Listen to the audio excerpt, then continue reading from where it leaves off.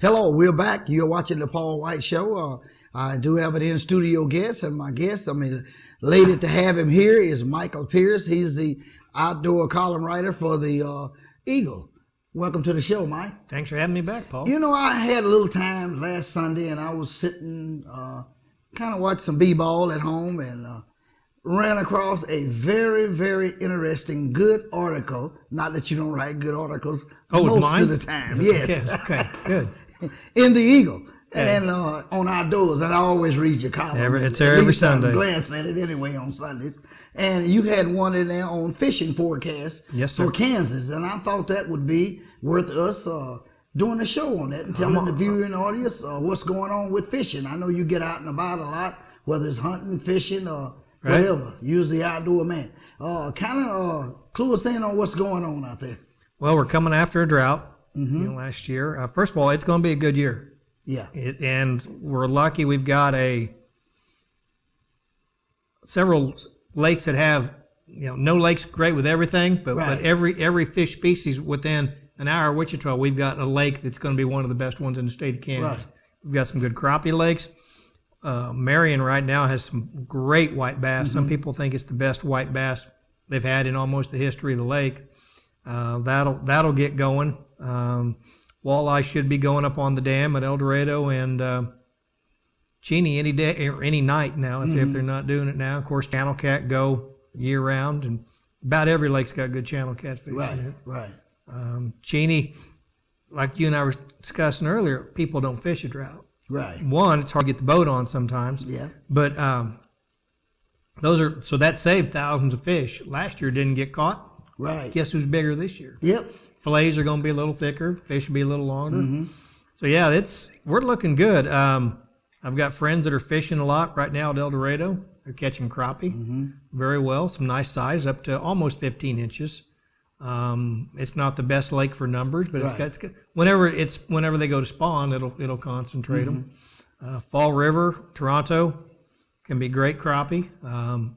People can go up the river and catch crappie there year round, fairly shallow. Doesn't take a great big boat. You can take a little john boat or a canoe. We've got great wipers at all three local lakes, Marion, El Dorado, and Cheney. Of course, El Dorado and Cheney have the real restrictive limits on them. Right. You're allowed 2, and they've got to be 21 inches. Marion, the limit's 5, and there is no minimum length limit up there because they got too many of them. They need to take some of the numbers out. So it's going to be a good year.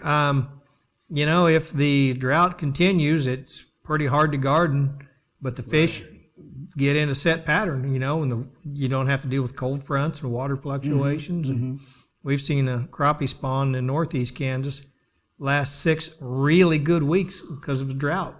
Fish moved in, water didn't fluctuate that much, and they were in the same basic places for 6 weeks. So that's kind of an early spawn, isn't it? Or about normal? It was a normal time. I mean, a spawn goes by water temperature. Okay. But you didn't have the cold front pushing the fish off the bank. Of course, if the lakes are down, it may warm a little faster. But we've had enough cold nights right now. I don't think we're running much ahead of schedule as far as water temperature goes. So it's time. I mean, it's about now people start fishing off the dams and the rocky points at night at the 3 major reservoirs for walleye. During the day, up along the same places, you can catch white bass. Right. So things are going. I noticed they also had an article in the paper about the Lincoln Street Bridge. The dam has come up now about a foot since we had the snow melt and the little rains that we've had already. So if we continue to get a little more rain, that's going to make it even a little better. And it'll be interesting to see how long it takes those fish to come up, because they've got to be way downstream right now. Yeah. Because it's whenever the local canoe group has to drag their kayaks down the river, it's too shallow. There's not many fish. Right. But as you know, I mean, we get 3 or 4 inch rain, those fish will come out of Colorado Reservoir and out of the other rivers, and they'll come up fast, and they'll be hungry. Yep. Like they are every year. Yep, they will. Yeah, like you said, though, it ought to be some nice sized fish caught this year. It got way too hot last year, and for a lot of people to go. Right. And I noticed a lot of the anglers come in the bait shop say, "You going fishing? No, give me a package of hot links." I say, "Aren't you going fishing? It's time to go fishing." Well, I can't find any water. You know, I had to walk 40 miles. Seemed like to find water to get my boat in. You know, only one ramp open at Cheney. Yeah, and it's borderline. I mean, if you've got a real deep draft boat, you're not gonna make it in that one. But yeah, I mean, it did come up 6 inches. Right. But like Canopolis, nothing there. They've got a backhoe in up at Council Grove. Council Grove's be a good lake this year too. Mm-hmm.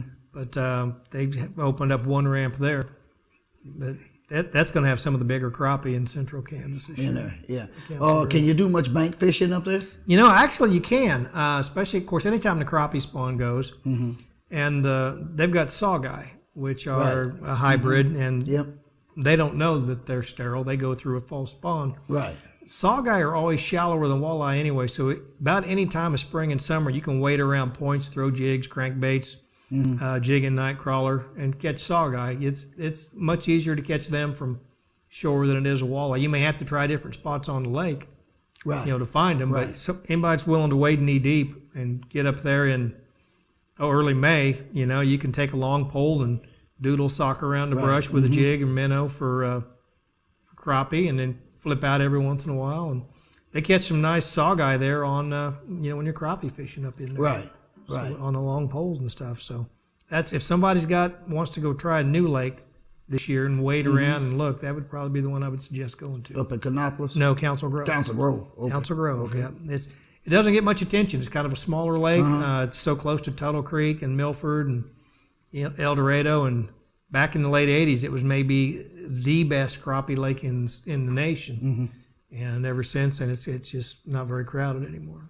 All right, Michael, we're going to take a short commercial break, and we'll be right back. You stay tuned. I'm visiting with Michael Pierce, the outdoor column writer for the Eagle.